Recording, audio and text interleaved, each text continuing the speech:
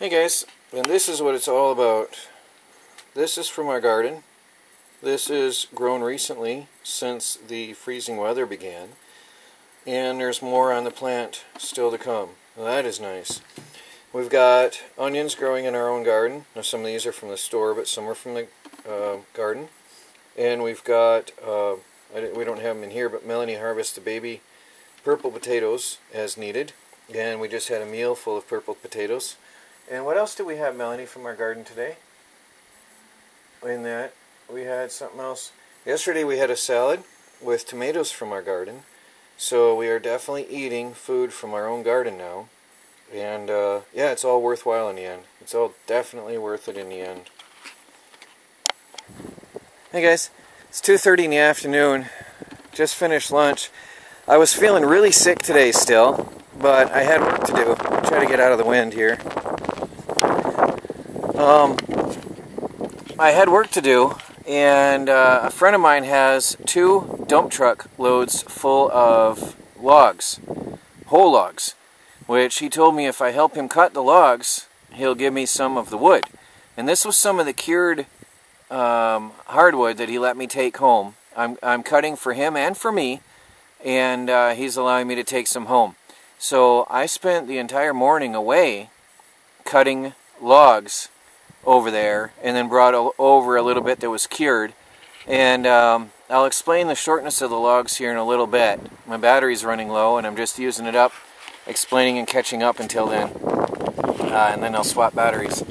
Anyway, was gone all day, and then he came over here and helped me. There's one of the, I don't know if that shows in the camera, one of the paper wasps is hanging out by my wood pile, which is bad. That worries me. But anyway, let me show you what's been going on here at the homestead since we got back. Okay, there's the remains of the paper wasp nest. It's just the outer shell. It's pretty much beat up and knocked down. And there's some very disturbed and angry paper wasps still hovering around. So I'm being very careful, but we sprayed it with poison heavily. The combs are down here. I'm not going to get close to them, but the stuff is down here. So I have stuff here sitting here that I couldn't get near since I got stung for a week. Finally I can start cleaning up. I'm going to give it the rest of today before I get too close. There's one looking at me right now. I got goosebumps just from the fear of it. I'm really worried I don't want to get hurt. So I'm going to carefully back away from this. They're still looking around. There's some that are coming back to the nest trying to find it, and they're not pleased. But my friend used a very, very, very long pole and knocked it down and then sprayed it. Well, I kept a very good distance. Now over here is an angry nest of yellow jackets. I don't know what the camera shows because I can't see the display. It's too sunny out for me.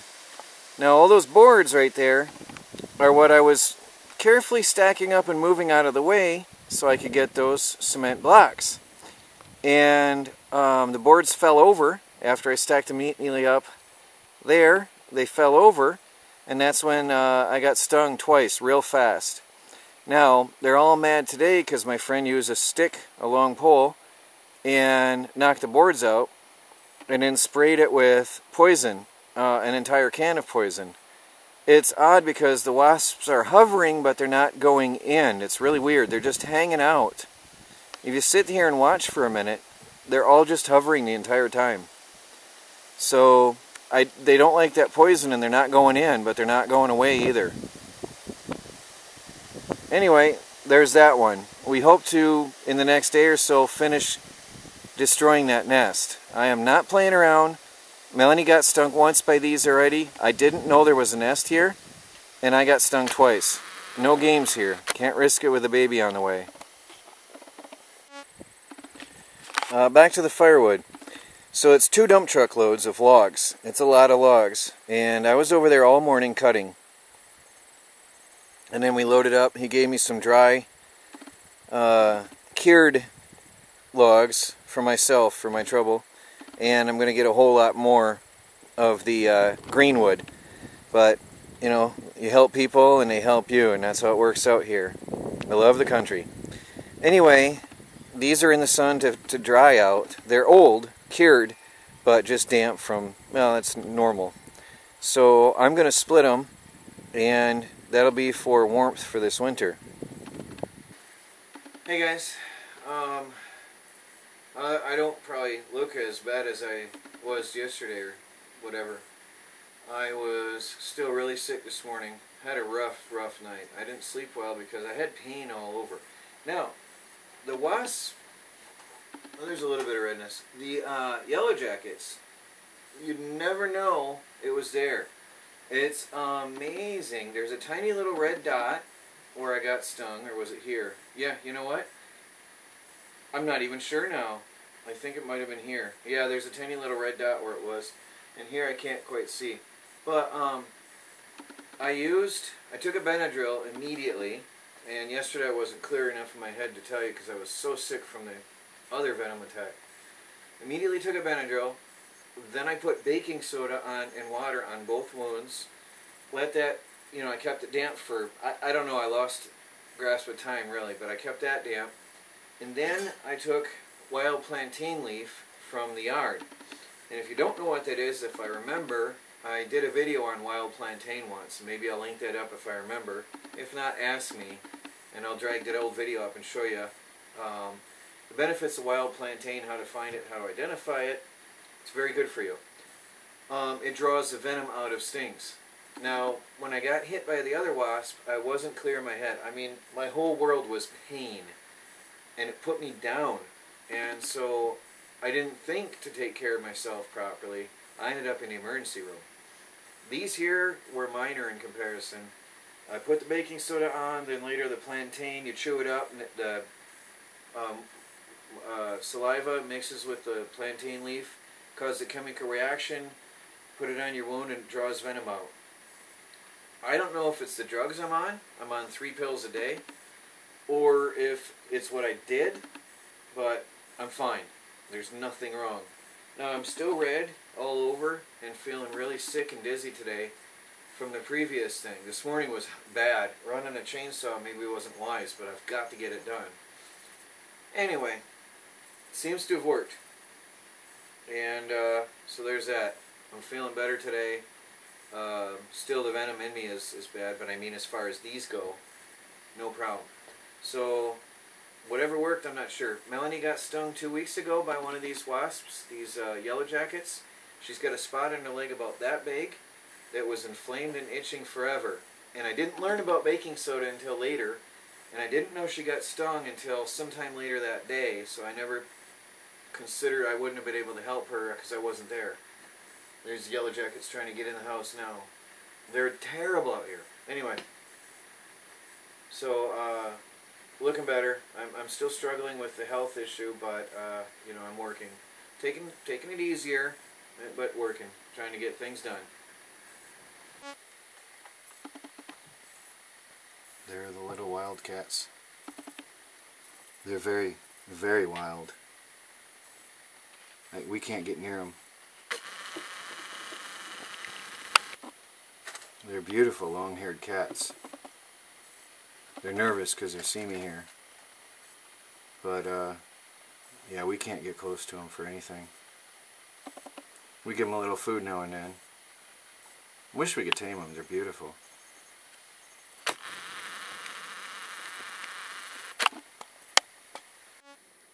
Hey guys, just for info, the reason I'm cutting my firewood so small is for $20 I picked up this little potbelly wood stove.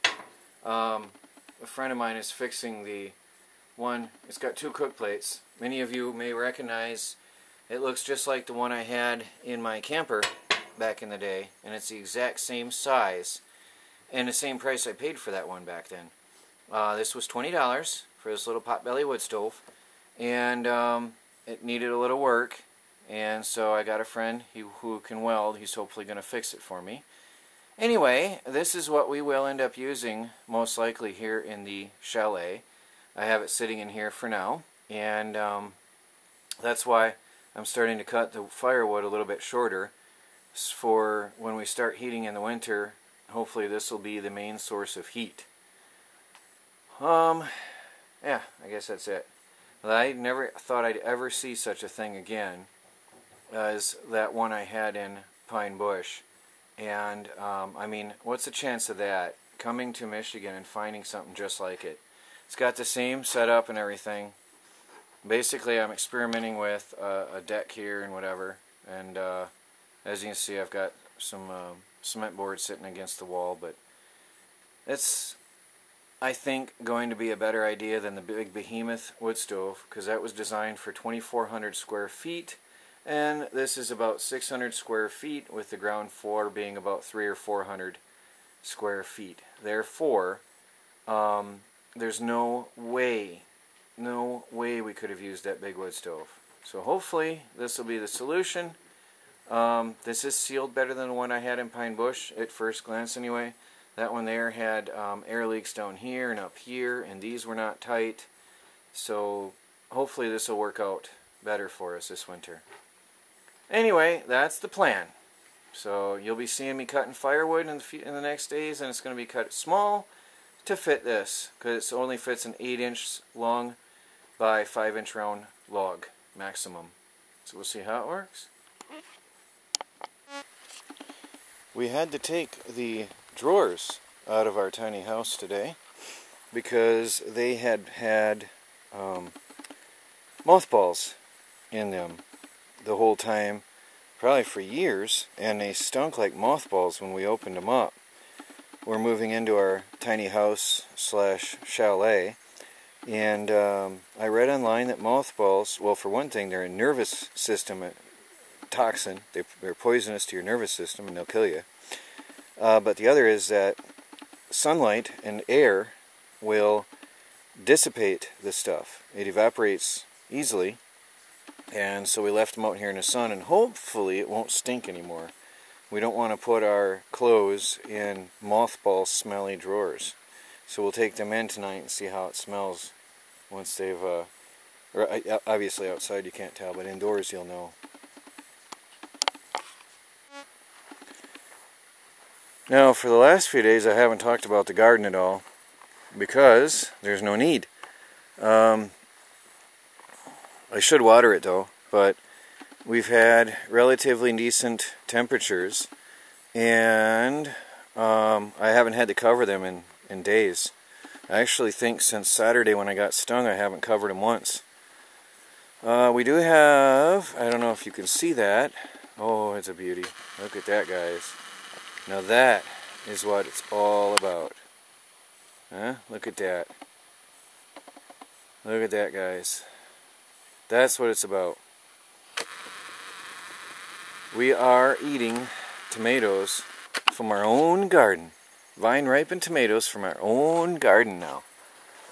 And that's what makes it all worth it in the end. All the work and labor and care. Oh, that's good. That makes me happy. And like I showed you the zucchini, we've got a big monster squash over there that I've been nursing. And something else, I don't know what it is, but it's alive, so we're protecting it. And peas, we've been eating peas still. Even now, we've still been eating peas all the time in our meals. So our garden is feeding us somewhat. Then the potatoes I mentioned. We're getting some food. Not like it would have been, but next year I'll be ready. Now I know the environment here. I know the weather. I know the unpredictability. Oh yeah, we've got onions. A lot of onions we've been eating from our own garden. And I know the critters here, so we'll be able to fight everything next year. A lot better. Speaking of which, I had to put up more electric fence around my sunflowers because the deer have found a way to evade my electric fence out in the forest and are stripping my beautiful sunflowers, which is frustrating because we want to have sunflower seeds for munching on. Stripped all the leaves, dropped the head on the ground, killed them, just killed them. That one had been recovering right here and had all kinds of flower heads on it, all gone.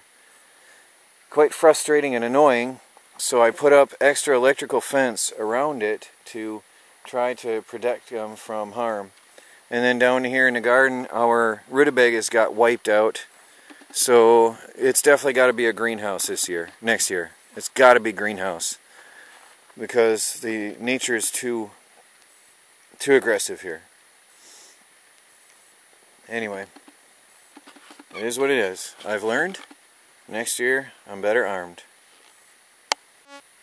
And for those of you waiting on electronics experiments and projects, soon, very soon, this was full of boxes. When Melanie had me pull out all my boxes and all my papers and electronics and stuff and all my survival out of the trailer in the chalet, and I had nowhere to put it but my electronics lab, and I've been sorting and picking away at it. I almost got it cleaned, guys. So, the next step will be to show the makings of a Bedini motor, which I'm organizing and laying out right now, even as we speak. And I will be showing you everything you need to make a Bedini motor. And then I will make a Bedini motor on the Do-It-Yourself World Electronics channel. Coming soon. So if you haven't done so, check out the Do-It-Yourself World Electronics and subscribe. And don't forget to hit the little bell icon to get notifications when I upload videos. Go check it out, guys. And we got a lot of exciting things to go once I get my electronics lab cleaned back out and back in business. And thank you all for the patience, those who have waited all this time. Hey guys, Troy and Melanie from the Do-It-Yourself World and the Off-Grid Project. And we've got some packages here. I'm going to watch the camera. There's a package addressed to both of us.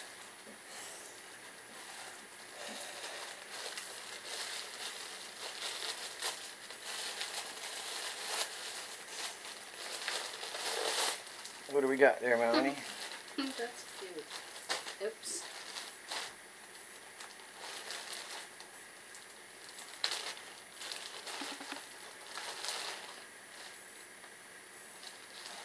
How is this gonna go?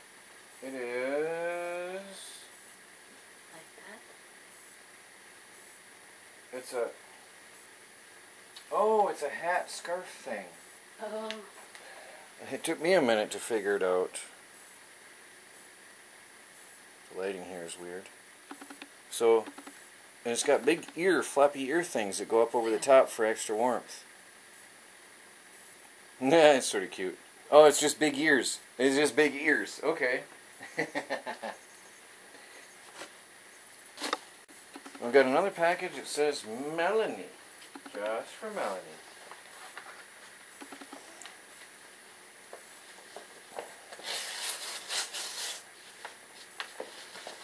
There's also a box, and baby's standing on the box waiting.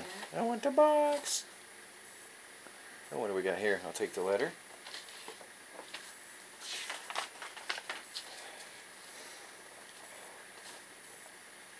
I made a Melissa. I made a crib sheet, also a pillow for later on, since they say not to put pillows in the crib with small babies. I hope you like it. I left a small opening for you to stuff the pillow with. Also did her name so you can stick it somewhere.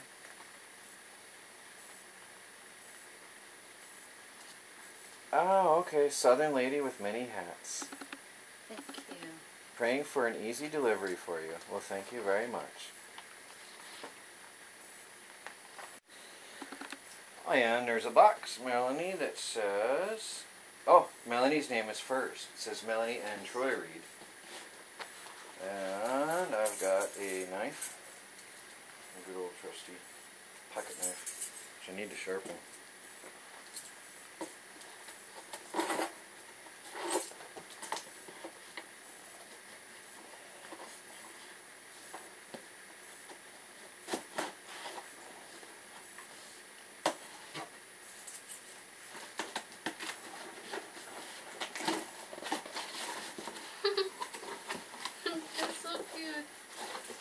What do we got?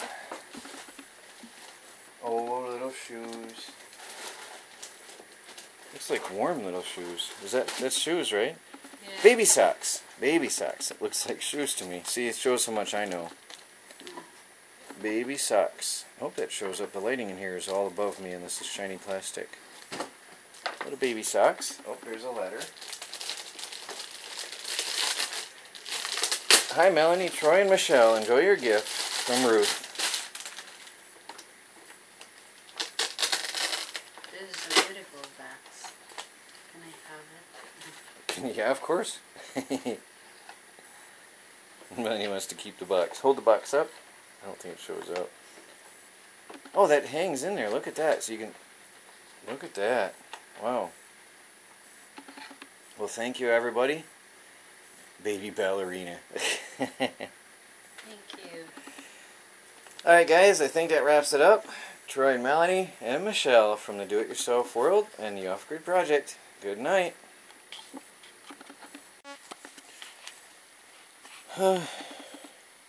Nice way to end the day. But it's my own little private bonfire. My own personal thing here. Right up on the top is the remains of the paper wasp nest. Now some call it hornets, some call it, I don't care what you call it. I looked it up on Google and it said they were paper wasps. Let me get my camera away from this heat. And so that's what I'm calling it. I'm no expert. Somebody called it that, told me that's what they are. Anyway, so there is the remains of the nest burning in the fire, which is getting hotter and hotter. There were some babies left in the little honeycomb type pattern things, so I don't want to risk with the baby on the way. I'm not going to risk us getting hurt, so they gotta go. I thought they were beneficial insects and they never bothered me all these years, and now with a baby on the way, I know some people will be mad at me, but they gotta go. If it's me or them, they go. The yellow jackets, on the other hand, are still buzzing heavy.